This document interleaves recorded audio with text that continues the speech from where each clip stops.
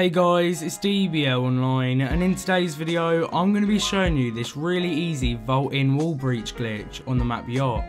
Make sure you go check out Panda in the description, because he did show me this and he's also the original founder. But there's not much more to say, so let's get straight into it.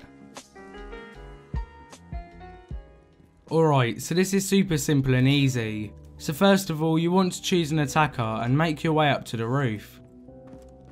Once you get there, you need to come over to this pile of snow in the corner. You should notice that there's a vault sign if you walk up to it.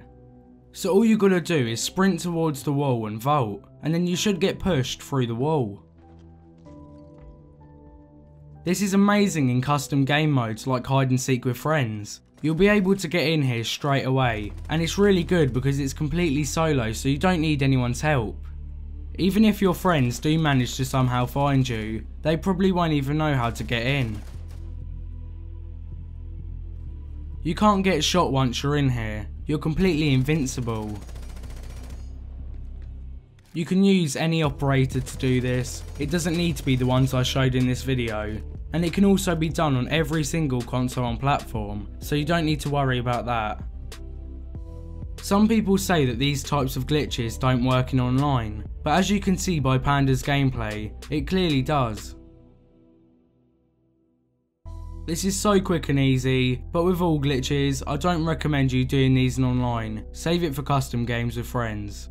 As always, I'm going to have a Ubisoft report link in the description, so you guys can send this to Ubisoft. But that's pretty much it for today. The 50k video should be out within a few videos time, so make sure you stay up to date with the channel so you don't miss out on that. But if you enjoyed today's video, I'd really appreciate it if you drop it a like, and if you're new around here, please consider subscribing so you don't miss out on future content like this. But thanks so much for watching, and I'll see you next video. Peace.